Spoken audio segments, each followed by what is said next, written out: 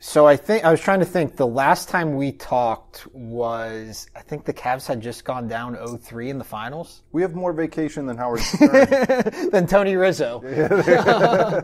This is the 3 Sports Podcast. I am Ben Axelrod. He is Craig Lindell of Waiting for Next Year. We haven't done one of these in a couple of months, maybe a month or so. A lot has happened since then, I think. Yeah. Well, and honestly, I didn't want to talk about the LeBron stuff before LeBron made a decision. Right. I don't want to be the predictor guy. I don't want to waste a bunch of time talking about speculation. Mm-hmm. And obviously we will do some speculation about the Browns and their upcoming season and the Indians and the moves that they've made. But there's certain types of sports stories that speculation drives me batty. Well, I think it's interesting because we started doing this podcast last September, if I recall correctly. Yeah, it was supposed to be kind of a Browns thing. Yeah. And we started talking about the Cavs a little bit. We would talk about the Browns and then we would hit on the Cavs maybe at the end, especially with the season coming up. And the LeBron stuff had been going on at that point for months already. By the time LeBron made his decision earlier this month, it had been going on for a year, really. And over the course of that year, from when the Lakers first got brought up last finals to when he finally signed with the Lakers, there was never really a fun way to talk about it. And I don't think that's a Cleveland thing. I think people were forcing LeBron conversations. Oh, maybe he'll go to Houston. Maybe he'll go to Philly. What if he went to the Clippers instead of the Lakers? There was really I don't know if it's because the Lakers were kind of thought to be the front runner all along, but there was never really just a fun way to have that conversation, at least compared to his previous 2 free agencies. No, and the thing about LeBron is that we know that nobody knows anything. He keeps his information close, his motivations even closer. Mm-hmm. Everyone's going, well, he's going to do it with Paul George and Kawhi, and he needs this, and he needs that. Apparently he didn't need anything but whatever he felt like. Yeah. And so that's what bugs me, is everybody, like Chris Sheridan doing victory laps today, and Bill Simmons doing victory laps, over the last month, and it's like, okay, you predicted LA because he's got a house there, but you don't actually have sources. You don't actually know anything. You had to wait like the rest of us, mostly.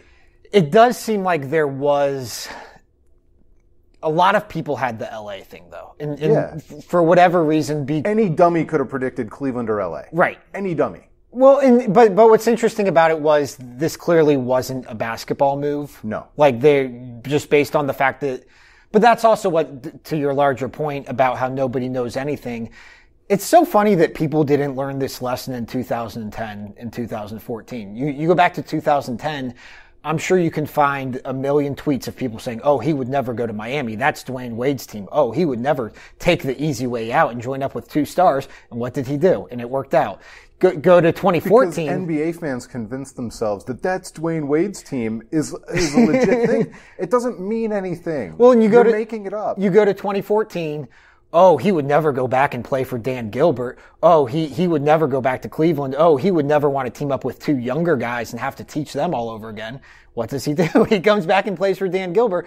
And then to LA, people spent, especially Cavs fans, they spent all year saying, well, that's Kobe's old team. That's Magic's team. He could only be the 8th best player in franchise history. He would never go there and want to play with Lonzo Ball and deal with LeVar. I'm sure I was guilty of that thought process at one point or another too. Me too. But he made his decision, and LeBron doesn't care what anybody thinks. LeBron operates on his terms. You try to follow the people like Brian Windhorst and Dave McMenamin and Jason Lloyd and Joe Varden, the guys who are most plugged into this stuff. LA was always a real possibility, and the Cavs, whether this was predetermined a year ago or the Cavs just never put up a fight, it's almost like, and I guess we can get into how we processed the LeBron thing. From a Cavs perspective, I think the Cavs operated under the assumption that he was leaving and therefore never gave him a reason not to. And maybe that was right, that they operated in their own interests without ever putting up a fight. That's a whole nother discussion. But as far as the timeline of all this goes, it seems pretty clear that the Cavs felt he was leaving. Even and therefore, back to the Kyrie trade. Yeah, and therefore kind of forfeited the free agency. I don't think the Cavs ever really put up a fight in this. I think that they were resigned to it by the time. I think David Griffin's parting words to Dan Gilbert and their whole MO was, I don't think LeBron's going to stay long term. He won't commit to us long term, and we shouldn't be mad about it, but this is how we have to operate. And I'm making that up. I don't know that. Yeah. But it just, in hindsight, when you look at a team that had LeBron, Kyrie, Kevin Love, and then in basically 14 months has Kevin Love, that's pretty telling. That's pretty telling. I think it reflects poorly on Dan Gilbert. I think history will make it look exceptionally stupid, whether that's fair or not. This time period is so heavily dominated by players and their wishes, but I don't know how the history books can ever look back on these Cavaliers teams and not look at it as a wholly wasted opportunity of having 3 legit all-stars and 2 legit superstars and going down to 1 maybe all-star in a 14-month span. Well, I think the Kyrie thing, that really, it's crazy actually. As we record this, do you realize that tomorrow is the 1-year anniversary of, and I only know it because it's the 1-year anniversary of when I moved to Cleveland. It's the 1 year, we actually recorded a podcast. That's funny. It's the one, talking about Derrick Rose. It's the 1-year anniversary of when we all found out Kyrie wanted out. Oh man. Isn't that crazy? That is so crazy. A year ago on July 20th, for all we knew, LeBron James and Kyrie Irving were perfectly content in Cleveland. And what's even crazier is the what ifs. The what ifs. So LeBron decides to go to LA. Maybe he was always going to do that. If the Cavaliers had just held out with Kyrie and just said, "Look, you're under contract. We know we'll listen to offers. We'll try and make it work, but we can't make any promises." Yeah. And just not play chicken, but work it. Would Kyrie have been happy to stay once LeBron left? Yeah. There are so many what ifs in this. And it's also, you mentioned Griffin and Gilbert. I think my understanding of it, or at least how I view it, and I think how most people view it, is Griffin probably wanted to just go all in and trade for Paul George and say, if this is LeBron's last year, we need to maximize this window. And Gilbert, because he's been burned by LeBron in the past. That's very clear. Dan Gilbert did not want to go through the 2010-2011 season again. He basically hit fast forward to that first year where they got Kyrie. He's got distant memories of Shaq. Yeah. Making, $20 million? Well, he was gone by then, but he has, I think it's more memories of the 26-game losing streak, and he didn't want to go through that complete tear. I meant so trading for Paul George. Right. Oh, right. Redoing the Shaq I gotcha. season. Yeah. Yep. And then for what? So that we can have absolutely nothing but Jamario Moon left when LeBron decides to leave. That's kind of, I think that's actually one of the, you're right. One of the things we'll never know about this Cavs era is how it would have been different without the Warriors. Yeah. And they kind of, for as much as they have ruined, you look at like Houston has this great window and they're probably never going to win anything. Right. The Cavs, thank God for 2016, right? If they didn't get that, that is a whole different conversation, and that's obviously a very real conversation that could have happened.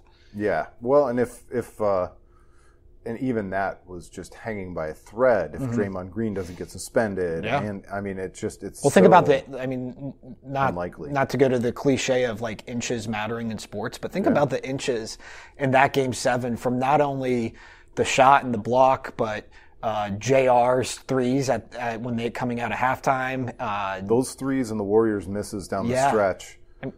The hottest team in NBA history got cold for an entire quarter. It was unbelievable. It's crazy. So LeBron left. Yep. How did you process it this time around? So I wasn't mad. I ended up being a little bit sadder than I thought. I hate to just go straight to this because I'm not doing it for effect or to be right, but I did tell my 8-year-old. He was kind of bummed. Yeah. And he was funny though. I saw him processing it in real time, and there were two things. He was like, "Oh, well, at least he didn't go to the Warriors, which was really funny. Yeah. And then he asked me how old LeBron was. And he was like, well, everybody has to retire someday. Yeah. Those were his two thoughts. And I'm like, well, that's pretty, I guess. Yeah.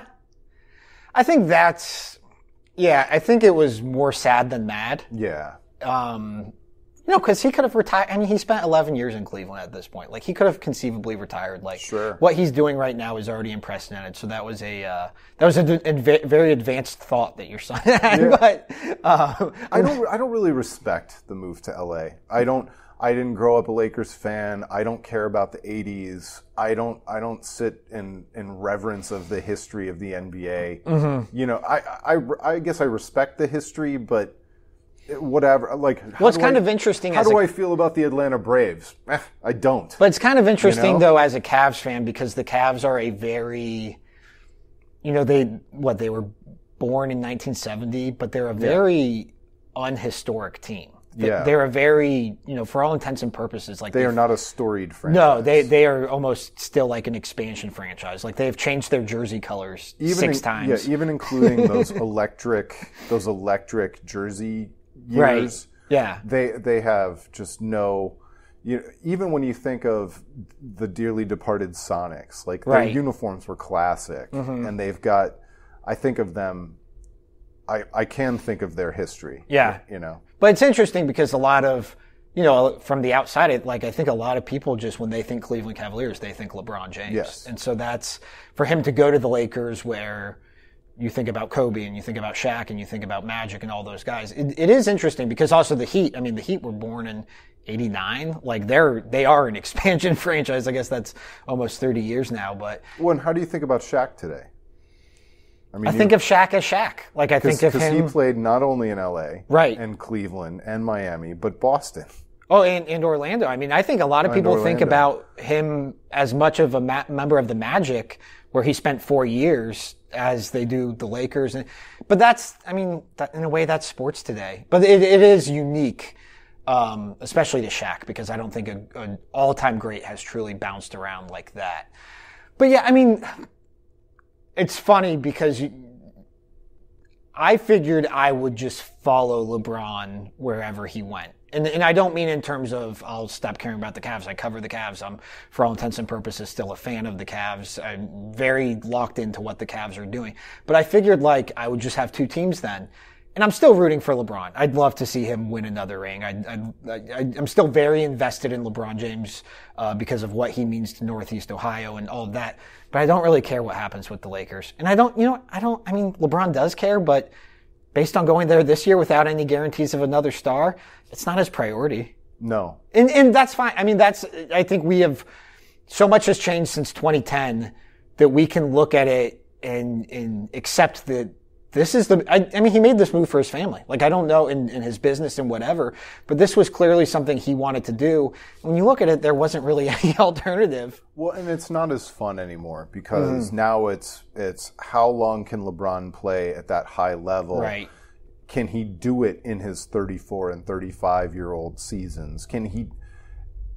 And that's not fun. I don't want to see LeBron versus Father Time. Right. I always want to remember LeBron winning the championship and his best years with the Cavaliers. And now, not only is he playing for a different team, but the storyline just doesn't feel as good to me. Yeah. It's going to be... And I'm not rooting for him to decline. Right. But it happens to everybody. And so that's really the next opponent for him more than anything else. There's definitely a part of this that looks like Jordan with the Wizards. Yes. That has that potential. Yes. And it happens in sports everywhere. And he still was Michael Jordan. Right. He still had that appeal. It was still a big deal when he came into town. I remember when he came to Cleveland for the last time on his farewell tour. There was a part of me, and it was completely, Cleveland-centric, fan-centric, that him aging in a Cavs jersey, like Kobe aging in a Lakers jersey, looks a lot better than if he goes somewhere and they never win anything and it's just he's writing it out. But, you can't tell that to LeBron James. He doesn't think that's ever going to happen. So no, and he thinks he'll be able to mold and change his game so that he can be an effective, impactful player. And in the big picture, it doesn't matter. No. In the big picture, Jordan is still Jordan. Joe Namath is still a Jet and not a Ram. And Michael Jordan didn't ruin his legacy by playing with the Wizards. Right. And so... Not at all. But you're right. I mean, it's going to be very interesting, especially with Golden State showing no signs of slowing down or anything like that. What about the Cavs? So this is now, the Cavs enter this new era. I will say, it is just like, I mean, from a content standpoint, it sucks, but like, it is refreshing that there's a new way to look at the Cavs now rather than just championship or bust. Although I guess the prism now, so now there's a big divide, tank or not to tank. So, but you're right. From a content standpoint, the storyline, we've been writing the same thing for 4 years now. Yeah. Or at least 3 years. That first year was a little bit different. But LeBron trained us in year one of coming back that the regular season did not matter at all. I already knew it from watching the Heat years. I didn't watch the Heat. A lot of people didn't, and so I was sitting back in 2015 just like, Yeah, there's literally a calendar you can do and just check off like, okay, yeah, this is when he's going to make the passive-aggressive comment about the coach. This is when the trade's going to happen. This is when there's going to be the social media blow-up. Do LeBron and Eric Spoelstra get along? Did he bump Eric Spoelstra? That's so funny. No, and we talked about it before we turned on the mics. You would never root to not have LeBron and not make the playoffs. But I'd be lying if I said I didn't have a little bit of fatigue over the last 4 years. And so I'm kind of in a weird way, even though it's not my preferred outcome, I'm looking forward to having something different to talk about. I'm looking forward to having Colin Sexton. I really do respect what I think the Cavaliers are doing in terms of going into the season without going full tank. Yeah. And then seeing where I think it's the best way to maximize the value on Kevin Love, number one, if they do end up trading him. And number two, I don't think full on tank necessarily is the best way to build your team. I don't think it's the best way to maximize Colin Sexton. Right. And that's the stuff that bothers me. That goes back to our Sashi Brown conversations. Right. And I don't think Philadelphia's way was the only way. I think you've seen Houston Houston's not a premier destination. And they've found ways to never full on tank. I think, I agree. I think that But then again, I don't mean to cut you off, but I also don't think the Cavaliers have a Daryl Morey. No, they certainly don't right now. And that's, so tanking is very, high risk, high reward, right? Yep. And so Philly, it worked out perfectly because they have two legitimate all-stars right now. But it wasn't without risk because Nerlens Noel's gone. Oh, and it wasn't without luck because if Joel Embiid is healthy heading into the 2014 draft, he's either on the Cavs or on the Timberwolves right now. And they had a lost year of Ben Simmons. Simmons, and if they, it's there is luck to all of it. And look, for every Philadelphia, there is a Minnesota. Minnesota, you look at their build, it couldn't have started out any better. They get Andrew Wiggins and they get Karl Anthony Towns. And now they're like in turmoil already. Like they're already in, well, this Karl Anthony Towns wants to leave. Oh no, we already overpaid Andrew Wiggins. Like it is so the NBA. You can't just suck your way to the top. No. You need to hire the right coach, have the right GM, have the right ownership, have all these things going. Well, think about it too from this perspective. The Cavs tank after the first time LeBron left could not have gone better. Right. You got the number one pick 3 out of 4 years. It was unprecedented. And at the end of it, you still needed LeBron James, the greatest player in basketball, to come and bail you out. Because even in that final year in 2013 to 14, they were trying to make the playoffs because losing, as we learned with the Browns, gets tired really quick. It's fine to say at the start, okay, we'll lose and then it will pay off at the end. But going through those 3 seasons of sucking, by the 4th year, you're ready to compete. And then you rush it, and that's when you make mistakes like signing Jarrett Jack and Earl Clark. It's toxic. It creates a terrible environment. It sits in the carpets and the walls. You can't clean the smell out. And it's really hard to raise I say raise up because we're talking about 18 and 19-year-old athletes. It's hard to develop players in that environment and keep their eye on the prize and not develop bad habits. Yeah. I mean, I think generally the smart thing to do, if you were to say the goal is to get the next NBA superstar, you should tank. Yeah. Especially while the rules still favor, because they're phasing out. They're basically trying to phase out tanking. Yes. And right now, even with the changes they've made in the lottery, it still behooves you to tank and have one of the 3 worst records in the NBA. Now it doesn't matter if you have the worst or third worst. But I also think, and everybody points to that pick that the Cavs owe Atlanta because of the Kyle Korver trade. And so the Cavs need it, what is it, top 10 protected? It's top 10 protected. So the Cavs, if they don't have one of the 10 worst records, they lose that pick. Right. They're also a year ahead already with Colin Sexton. And so if you lose the pick, you already have Colin Sexton, who you shouldn't have anyways. And they still have the trade assets, whether we're talking about Kyle Korver or Kevin Love. Now is not the time to trade Kevin Love if you're going to trade him. No. And I don't like the idea of just punting on having Kevin Love. No. For who knows what he looks like now as the number 1 option. And I think this is what's going to be tough, and this is going to be like a fight with him. And he's going to take some pressure off Colin Sexton. Right. Which is going to allow Colin Sexton not to be demoralized. Right.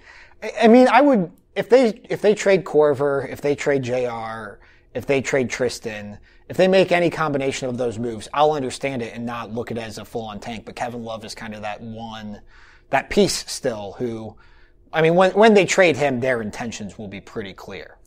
Right. But I also think that he's the most valuable asset. Right. So to bring something back for Kevin Love it's the perfect hedge. Is it tanking? No, we kept him for half a season and we got an asset that we can use in 6 months instead of in 12 months. I mean, it'll depend on what his value is by then, because I don't know what his value is right now. And especially. I think he's worth a first-round pick for a contender. Probably a protected, like a 20s a middle of the road contender. So I think probably the 12, 13, 14, somewhere in that range, just out of the lottery for a team that's trying to get in. Mm-hmm. I don't know who has those picks. It's probably a contender who will be drafting 25 or lower who has somebody else's pick.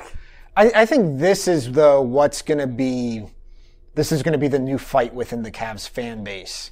I wouldn't know because I'm not on Twitter. Okay, yeah, we'll talk about that. So for the last 4 years, it was championship or bust. Yep. And so my question to that is, so that's the idea of tanking, is to get the easiest way to get back into championship mode is to get another superstar by tanking, and then you're able to build and eventually compete for championships. My question, and I guess my counter is, isn't the Cavs, just being realistic about the Cavs and their place in the NBA, isn't it much more realistic to expect them to be the Indiana Pacers?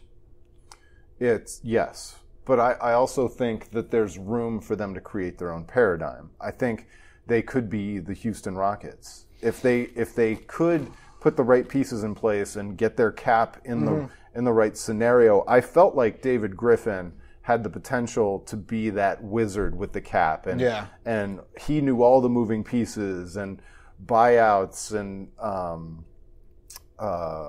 trade exceptions and all these different kinds of assets that most people, it's hard to understand because it's so complex. Right. I think there's a path there too, but the Cavaliers need to figure out what they're going to do and put the right pieces in place. I don't know Kobe Altman. Mm-hmm. Maybe he is that guy, but I mean, if you and I were to sit here and predict it, we would be guessing and lying and making things up. I mean, nothing in Kobe Altman. I think it's pretty tough to judge Kobe Altman based on his track record in the last year. And there's nothing in Dan Gilbert to predict he's the right owner either. There's certainly nothing. I mean, so but I mean, Indiana had played in 2 straight Eastern Conference Finals, and then Paul George wanted out, and they swapped him for Victor Oladipo, and now they're the 3rd or 4th best team in the Eastern Conference. It's because it's Toronto, Philly, Boston, and then there's a second tier with Indiana. And I don't think that's necessarily a bad place to be in the playoffs every year. And then maybe one year, either you do draft a Paul George or you make your big swing in a trade or something. I don't think it's the worst place to be. No. And I think for the Cavs, that you're never going to be a free agent destination. I mean, that's the difference with Houston is a free agent destination. But why? Bigger city, no state income tax. Yeah. I mean, they got Chris Paul. They did get Chris Paul, but they got Chris Paul because they had James Harden. They got James Harden through a trade, right. And they've got a wizard who knows the salary cap. Yeah, no. But we weren't putting Houston on the LA. No, but they're track always, whenever a free agent comes up, they're always in the conversation because of Daryl Morey. I think even before that. I disagree. Like Chris Bosh would always get linked to them. They got Tracy McGrady. I know that was through a trade, but they've always just, for whatever reason, I mean, maybe it's just coincidence, but they've had, trades. For my whole lifetime, they've had a star. So it's always been trades. And draft, but they've always had a star. Yeah, trades and draft. But I think Houston is probably a more appealing city for an NBA player. I mean, it is, than Cleveland. Slightly, but it's not, my point I think more than slightly. But it's not LA. No, but there's what, 2 LAs? LA and Miami? Well, and New York. And none of those teams have been able to draw. But my point is that, then San Antonio. San Antonio's not a hotbed. No. I know they've got tax advantages. Right. So does Orlando. Yeah. And that doesn't work. It's more than just the average temperature in the wintertime. Yeah. And the tax rate. It is. But cold weather, what, other than New York, what's been the biggest cold weather city? Boston. They don't draw for, they do. But I don't think Cleveland could be Boston. But there are only 2 or 3 cities that draw free agents. Right. That's my point. Yeah. The Cavaliers can be a destination if they're smart with their trades. And then they could have gotten James Harden. They could make James Harden happy. But how could they have kept James Harden? I don't know. That's the Cavs' track record is, other than LeBron James, who's their biggest free agent signing? No, I'm not saying free agent signings. Right. But they didn't surround James Harden with Chris Paul by free agent choice. It was a trade. So that's all. You need to create a home that people want to come to. You have to have the flexibility in the cap space, and you have to be as smart or smarter than everybody else. Yeah, and there's no indication that that's where they are right now, and that's what's going to make this next season. And a full-on tank doesn't prove that you're smart. It no. doesn't. Well, clearly, because of the last time that 2013-14 season, that was a disaster. That was after having won 3 lotteries in 4 years, and it was a bigger disaster. Was that That was the Bynum year. That was Andrew the Bynum year. That's Lou Aldang year. It was I remember where I was when I heard Andrew Bynum. You know what? Before LeBron, that was the biggest free agent signing in Cavs history. When Andrew Bynum was taking half-court shots during practice, and they basically had to throw him out. That was like Christmas Day that was like over Christmas break. I remember that. I remember that very, very clearly. Yeah. So that anyway. was bad. Should we move to the Browns? Yeah, or do you want to talk about the Indians almost quickly, because I don't think there are any hot takes. Really, for the Browns and the Indians, I don't really have any hot takes. I will say, I think when we talked about the Indians, we kind of said it's going to be like the Cavs, where it's like, all right, let's just get to the playoffs. Yes. I will say Jose Ramirez's emergence as a legitimate MVP contender has changed that for me. Yes. Now they are worth watching every night. Adam the Bull, I can't remember how many seasons, but he has been saying that over the last 2 or 3 seasons, Jose Ramirez has been better than Bryce Harper. It's a reasonable take. It's legit. It is. It's jarring to look at those.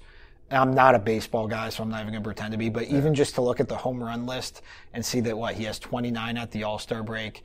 OPS, I know that's like the big stat now everybody looks at, is just it's mind-boggling to see little Jose Ramirez at the top of all these lists. Yeah, regardless of advanced stats, he is so much better than everybody else right now. It's disgusting. Yeah. It's one of those things where I went to that Yankees game the Saturday before the All-Star break, and we were walking over there, and we were running a little bit late, and we heard the fireworks go off, and I look at my phone, and it's Jose, and I think it was his 29th home run, you just shake your head, and it's just like, this is amazing. When he's blasting them out opposite field, he's just hitting the ball. Yeah. Like I've never seen since Manny Ramirez. And then you factor that in with Francisco Lindor doing what he's doing, and yep. I mean that is and Michael Brantley doing what he's doing. Where did that come from? Because honestly, that's another one. Concern was warranted. Yes, it completely. Do not throw that take back in people's faces. Told you. It was. It wasn't mind-boggling that they picked up the option to bring him back. No. It was mind-boggling that they didn't decline the option to try to sign him to a lower salary. Yes. Because there wasn't much of a market for him, I didn't think. Yeah, the idea that they couldn't get him back on that Grady Sizemore reduced contract, but hey, I'll eat my words on that one. I will take it. Yeah. I will take it. But the key to all I knew exactly where you were going with that, and I agree wholeheartedly. Yeah. We get so mad, and they're not straw men. People are out there. Yeah. But the real key here is that this team, despite its failures in the bullpen, is so worthwhile and so capable of making noise in October and winning the World Series that to see the Indians go out and trade Mejia for Hand and Simber and bolster that bullpen is exactly what they should be doing. Yeah. They did it. They can claim they legitimately can claim that they're tying up guys for more than 1 year with club control, and that's great. Right. But they are investing. They're going for it now, and it's exactly what they should be doing with Lindor and Ramirez. Yeah. You don't get Lindor, Ramirez, and a 2-time Cy Young Award winner. Right. Like this. Well, and this basically, I mean, that trade that they made, I don't think was any small deal. It basically helps extend your window through as long as you control Lindor. And who knows what will happen after that. I mean, God, Jose's contract, though, like, this team can afford to spend a little because they're paying him $30 million less than they should be. But yeah, I mean, it's funny because, you know, the 90s, this is beginning to rival the 90s just in terms of prolonged success and the sheer amount of talent out there on the field. And it's so cliche to say, and we said it about the Cavs for 4 years, you know, savor this, cherish this, whatever. That period between the 90s and now, that was real. And that lasted a decade. I mean, that lasted what? From 03 to 13, basically? I'm sorry. What? The period between the 90s and now like really irrelevance. Mediocrity. Yeah, I mean, I know they made, there was 07, obviously, and then what was it, 05, they made a really strong push. That was a really good team, I thought, 05. The Eric Wedge years were dark. Yeah. And then Manny Acta was even darker. Yeah. But that's, I mean, there will be another great era of Indians baseball after this. I'm sure of that. But who knows when it will be. And this one very well could. We might be in the middle of a 90s Indians That's what run, for sure. I think we are. I think, well, we'll see if they can, they need to make some noise in this playoff. Well, they already have their, 2016. They already have their one World Series failure. They just need another, and they'll match the 90s. We just need to lose the Florida Marlins. Yeah. I guess it would be the Marlins. So yeah, I mean, just enjoy the Indians because they're fun. Browns optimism, you there yet? Yeah, on the training camps next week. I'm really looking forward to them getting started this year, and I can't say that for the last 2 years. I think that my hot take is that I truly think this team can win 8 games. I wouldn't predict it. I wouldn't put money on it. The over/under is like 4.5. And 5.5. 5.5? Mark Wahlberg bet it. And that's exactly where it should be. Yeah. But people think I'm crazy saying that they could win 8 games. But no. But Tyrod Taylor won 9 last year. This team has added at every single level. And 8 wins is not good. No. I need to remind Browns fans that 8 wins is not good. It's not good, and that was the frustrating part about last season. Only here is it good. Oh, the most frustrating part. I mean, there were so many frustrating parts of last season, but people complaining about Hugh and saying, if you look at it, this is a 4-win team and he hasn't won a game yet. Okay. Well, that is not a defense of Sashi Brown that in his second year he built a 4-win team. He underperformed 400%. Do you know what the margin of error is on a 4-win team? Right. That's the problem. Right. So I'm telling you now that the 5.5 over-under means that this could be an 8-win team. Right. And that's still not good. Right. That's just I would always argue with people about that. But I really think the Browns might have leaped the Bengals and the Ravens. Well, the NFL's built for that to happen. Yes. I mean, the NFL from a schedule, I know people look at the Browns schedule and say it's brutal. Every team's... The schedule doesn't mean anything. No. There's so much turnover and change from year to year and injuries and everything else that unless it's the Patriots... year over year over year, it might as well be college that's graduating kids. It's funny because you'll say 8 wins, or you think they could get to 8 wins, and people will say that's insane. They didn't win a game last year. You're not going from 0 wins to 8 wins. It's not a linear thing. I mean, on the surface it is, but every team is different. Every schedule is different. And the Browns should beat the Packers last year. Right. Why?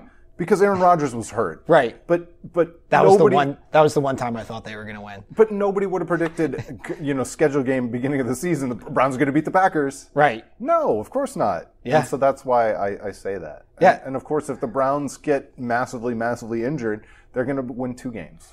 Yeah. Or 0. Yeah. But I think they're out of the woods on that one. I hope they are. The thing... We're having a realistic conversation that the Browns are out of the woods on 0 wins. I will say, though, the schedule sets up to where it's... they have those 3 games at the start of the season, and the third game is a Thursday night against the Jets. If they start out 0-3... They're going to beat Pittsburgh in week 1. That's my hot take. Ooh, hot.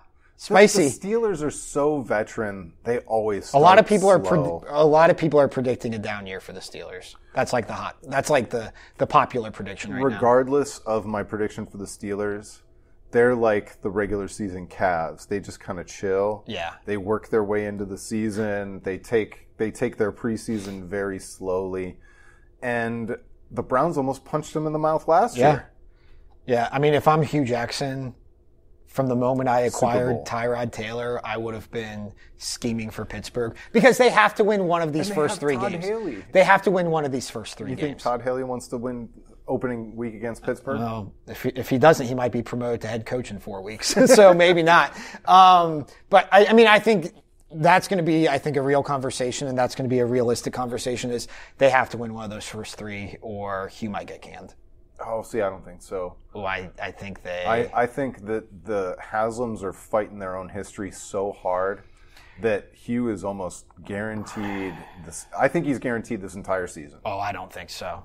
I think, it's kind of the Sashi thing for me, is the realities of the NFL are that the win-loss record matters. And bringing Hugh back after 0-16 was such a leap of faith that if you can't win one of the first, let's call it 4 games, although I think just because they have the long week after the Thursday game, they've got to win a game. If they don't give Hugh Jackson the entire season, I will criticize the Haslams because... Well, you won't be alone. This is their fault. But they're getting criticized for bringing him back anyways. But they shouldn't be. Not because Hugh earned his shot, but because this is what they built. I don't disagree with that. This is the garden they grew. I don't disagree with that. And that's why. It's not about Hugh. It's about the Haslams. Right. They're the ones who own the team. I'm holding my hand like a politician now. I don't know what I'm doing. But no, that's the way I feel about it. I agree with you in that you're looking at it more rationally than I am, in the sense that I don't think it's fair to call Hugh Jackson a 1-31 head coach, because even though that's what he is, because that first team, the 1-15 team, that was built to go 1-15. It was actually built to go 0-16. Everybody was freaking out when they won a game and might have cost themselves the number 1 pick in the process. They really were. But after 2 seasons, none of that really matters. No. To the public, to fans, to all that. Hugh is now viewed, 1-31 is Hugh Jackson. That is, he wears that, it's on him. after 0-16, and that, if you start out 0-3 and then it's 1-34, right? I mean, that's going to be tough. Right, but then I think you fire him. Right. I think he gets the full season. I don't know. It would I see. So. Sorry, I messed up the math. Yeah. I give him the whole season. I look to see that this team, first of all, I don't think they're going to go 0-4 or 0-3. But if they do, that feels a lot different than if they don't. It depends on what it looks like. It depends on what it's... I don't know. I think in the NFL, just the result matters at this point. I don't think it's... Maybe.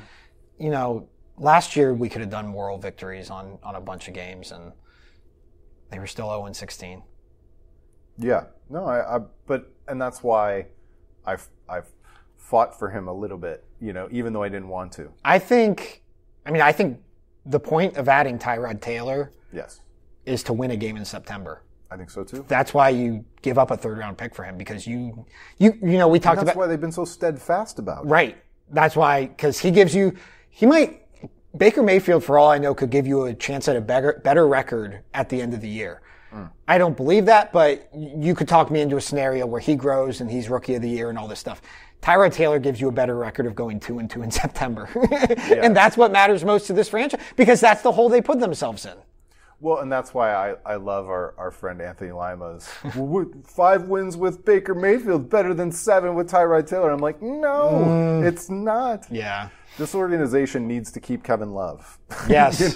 Yeah. They needed Tyrod Taylor, and they can't be in tank mode anymore. That's why they not only draft Chubb, they signed Carlos Hyde, they bring back Duke Johnson, the Jarvis Landry thing, I mean, they've gone all out to try and win more than 5.5. Well, and thank God they did, because you said you were excited now about this team for the first time in 3 years. I always get that little twinge of preseason excitement. The NFL's coming, Madden's coming out.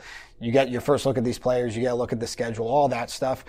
I mean, last year I was up here in Cleveland for the first time, so it was a little different. And there was some excitement with DeShone Kizer, at least in the preseason, but none of this, what we're feeling right now, would be feasible if they didn't go all out this offseason because of the hole they put themselves in.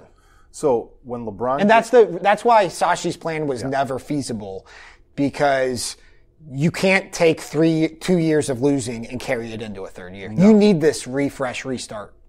Which undoes some of the, hey, we're developing these young guys, because you have to bring in people over top of them. When LeBron James was drafted, I remember sitting there wondering to myself when the last time it was that I saw a Cavaliers player dunk the basketball. Through the Fratello years and into the pre-LeBron years, I couldn't remember the Cavaliers getting a dunk. And I'm sure I'm making it up. Oh, the year before they had Darius Miles and Ricky Davis. I understand. So I can't remember the Browns scoring a touchdown last year. There were so few of them that I'm sure I could if I really, really tried. Right, I get what you're saying. So it's damn hard. And the Browns are going to score touchdowns this year. Right. Maybe 3 or more in a game. No, don't get crazy. I know. Okay, now you're off the wheels. They get a defensive, calm down. If they get a defensive touchdown, it could be 4 or 5. I know Josh Gordon scored a touchdown, but I don't know which game it was in. Yeah. Okay, so I was at that Pittsburgh game, and somebody put on sunglasses, and I just can't remember if it was him or probably wasn't Corey Coleman. And Njoku wore the sunglasses once too. Yeah. No, did he? I think so, because he did the jumping, spiking the ball through his legs thing when they were down by 20-some points. I like how he's made that his signature. You shouldn't have a signature touchdown celebration until your 10th touchdown. You can't create a signature touchdown celebration. Hey, everybody, the old millennials are making fun of the younger millennials. Oh, my God. Well, this will transition us into our... I want to talk to you about being off Twitter, because I'm a little bit jealous, because I'm not able to be off Twitter, and I would love to take... just like a month break. Is that what you're doing, is a month break? Yeah. So we took off after July 4th, so basically July 5th to the end of the month. A couple of guys from Waiting for Next Year, a couple of us who are addicted to that swipe down refresh. Oh, yeah. My thumb physically hurts at times from it. That's funny. It's not, it's sad. My thumb used to hurt as a kid on certain times on Nintendo, certain games. Yeah. But I needed a break. I was too caught up. I was too busy. I wasn't using it the right way anymore. Yeah. I was getting into long, drawn-out conversations with no clear point. And I'm not saying that I'm the guy who needs to just broadcast at people and then walk away. Yeah. It's good for engagement, but I need to tighten those windows. I needed to get it off my phone for a while. Yeah. And it's been really nice. I miss it a little bit. I miss sending. So what do you miss? I miss sending tweets to Ken and Anthony Lima in the morning. And then there are certain things like highlights live on Twitter. And they're not living on the web the same way anymore. See that? Yeah, I would wonder about that. Or even news. Yes. Like I literally see news in real time. I have the scroll down on my computer screen. Well, and if you tried to get information about the Kawhi Leonard trade, and click on hyperlinks in Google, websites are designed so poorly today that you almost can't get it. The only times I've cheated is where I'll go look at a Woj tweet to get some details and then I log back off. Yeah. So I'm not interacting. Right. I'm not refreshing and scrolling. How did you learn of? So I was sitting at my work desk yesterday and I just saw a tweet from Ken Rosenthal pop up on my stream that said the Indians have acquired Brad Hand. Like, how did you learn about the Brad Hand trade? So it's a little bit cheating for me because Waiting for Next Year has a Slack. Okay. So but that's not cheating. I learned on Slack. Well, no, I mean, like, if you are Joe Fan without a sports website and you quit Twitter, you are going to miss stuff. You're going to be the last one to know. Yeah, but you know I've got another channel where I learn things. There are so many sites, though, in like especially Bleacher Report, just because they're who I use, that do push alerts. That's true. Bleacher Reports come in real time. I've turned off all push alerts. Oh, that's how come? Because I want to check my phone. I don't want my phone to check me. Okay. The only push alerts I have are for text messages. Okay. So that's, I think that's a valuable tool, though, if you were, yes, to get off of Twitter. I still have friends who have the ESPN. Yeah. It is funny, like. Why are you jealous? Well, just because I would like the challenge. Like, I like to challenge myself, like, in that capacity. And like a crash diet. Like in January, I didn't drink all of January. I didn't have any reason not to drink. I could have been enjoying the NFL playoff games and been fine. I didn't go through anything. I could have drank. I just wanted to see if I could go 30 days without drinking. I like 30-day challenges. I hate dieting though, so no, I have no desire to diet. Wait till that metabolism stops. I'm getting there. Trust me. But yeah, it's also, you do. One thing I did actually, because I got to a point probably about a year ago where I wasn't enjoying Twitter either, and it was just like every day was a fight with somebody, or especially during Brown season, people get so nasty. I get nasty. I go back and read my tweet. That's the one thing I did though, is I went back and if you go back and just read a month of your tweets, you'll realize sometimes just how your tone, looking back, could be perceived a way that you didn't intend it in the moment. Once you're removed from it. Yes, once you're removed from that emotion and you feel silly and you feel embarrassed.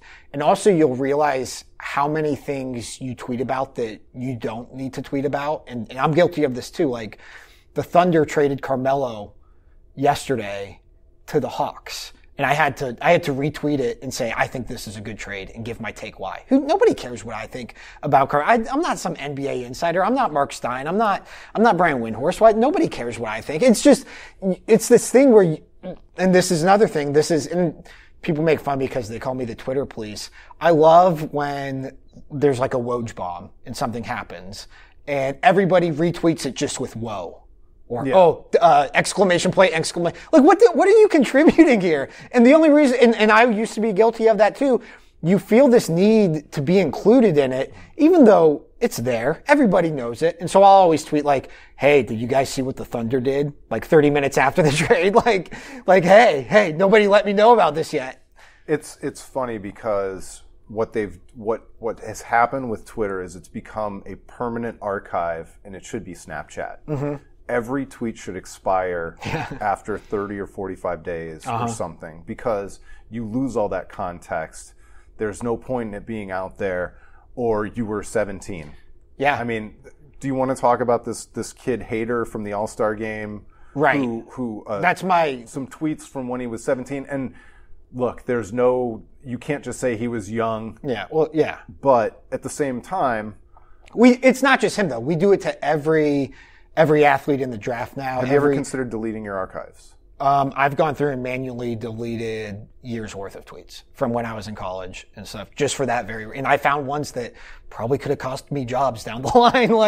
I probably shouldn't put that out there, but and they weren't like racist or anything, but they were, if you're an upset Cavs fan and LeBron leaves your team and you're tweeting dumb stuff, then there's stuff that could have gotten retweeted a month ago that would have looked bad for me. Check out this salt from 2010. Yeah. Yeah. It's so, we do it to everybody and it's silly.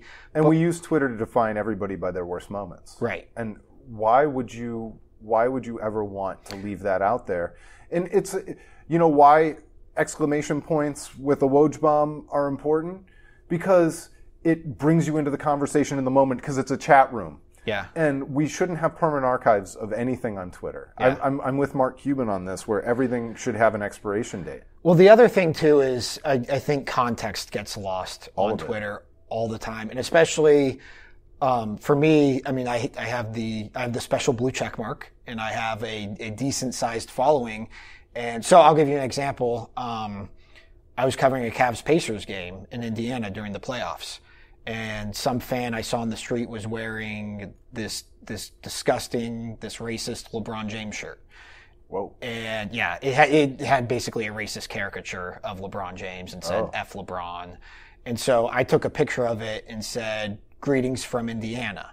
And so the intent of my tweet was... Did you keep the dude's face out? Yeah. Okay. And so, and people were giving me crap for keeping his face out because they were, but that's the problem. The problem is that I kept the dude's face out because I said greetings from Indiana, knowing that my followers knew that I was in Indiana covering the game as a professional.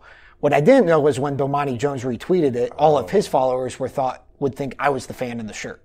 Yeah. And so that's on them.